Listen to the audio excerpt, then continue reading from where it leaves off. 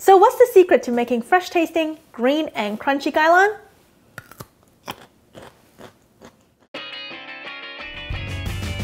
I'm going to give you all the tips by showing you how to make Stir Fry Gai Lan with ginger, and for those who don't like ginger, I'll also do a version with oyster sauce. First of all, you need Gai Lan. And not just any Gai Lan. When you buy this at the supermarket, the first thing you look at is the bottom of the stems. You check how green it is. If it's turning white, that means the moisture is escaping, so it would be too old. Another telltale sign is that if it's an old Gai Lan, the leaves will start to wrinkle and close up. This one was a little hard to look at the supermarket because they already packaged it in the bag. Another thing you want to look for is if it has blooming flowers or flowers that have already opened. If that's the case, then this means this Gai Lan is too mature and it's too old. Gai Lan is known for its crunchiness, so you want to pick something that has a nice thick stem. First of all, when you get it back, you want to cut off this edge because it's starting to oxidize from the previous cutting. And this thick skin out here is actually quite tough as well, so I'll get a peeler. You peel it just like an asparagus, and that helps it not get all stringy when you eat it. And then you want to rip off these outer leaves. So in the fancy 5-star restaurants, people would discard this. We're not a fancy 5-star restaurant, so we'll keep it. But these ones would not be as tender as the middle part. You eat the Gai Lan for the middle part. All right, for these big pieces, I'm keeping this leaf and I'm gonna cut here right on the diagonal to make the stem a little thinner so it can cook quicker. Now it's a little bit more even.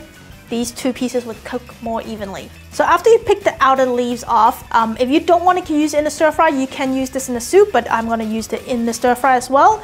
You see all the fibrous ends on this. So these will be all stringy and will become like flossing your teeth. So I'm going to cut that right off.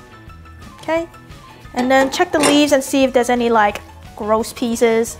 I'll probably remove that as well, like some yellow, broken.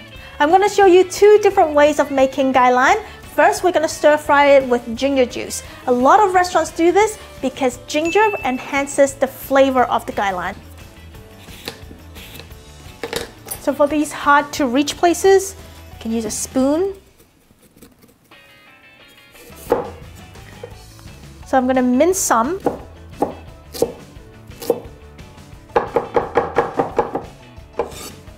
Now I'm going to microplane this to squeeze the juice out.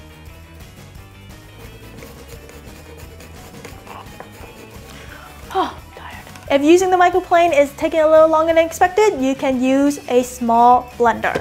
A little bit of liquid.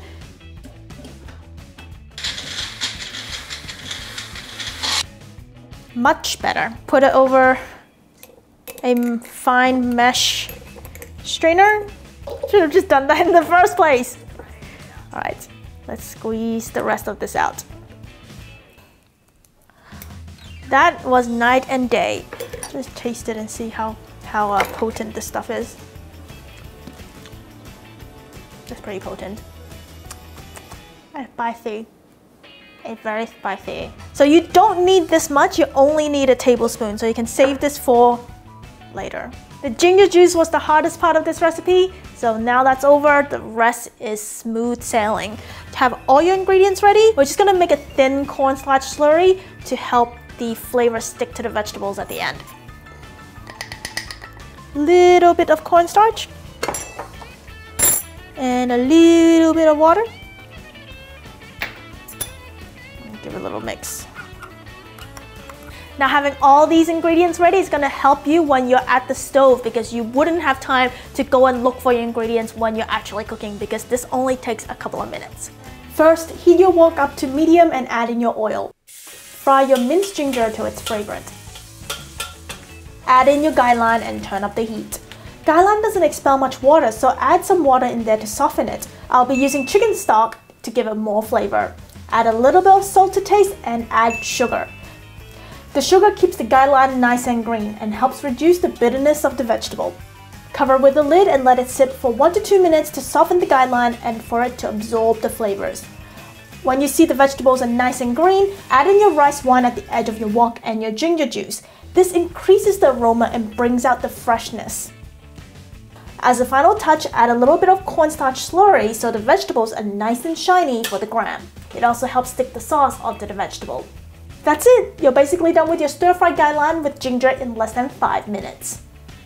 Now, if you don't like ginger like Kevin, you can go with another classic, Gai Lan with oyster sauce. But before we get into it, help us out by hitting that like button and subscribe. So for this, we're gonna go with Baby Gai Lan. Baby Gai Lan is a little more expensive than the mature variety, but you basically don't have to do much. You don't have to shave, you don't have to cut it, you don't have to slice it. It's pretty tender as is. The trade-off is that it's less crunchy than the thicker variety. So if you're lazy, get Baby Gai Lan. Like before, prepare your ingredients and we're ready to rumble. Warm up some oil on high heat at the beginning. Add in your Gai Lan. Like before, add a little bit of sugar to help it stay green.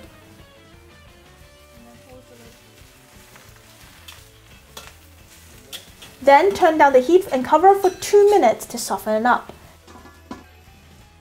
Now turn up the heat. Add a little bit of oyster sauce.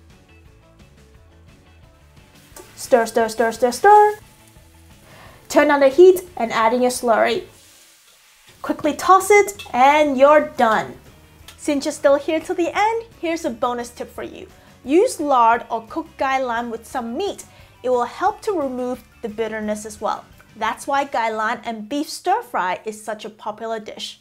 Alright, I hope these tips were helpful. Thanks for watching and I'll see you later.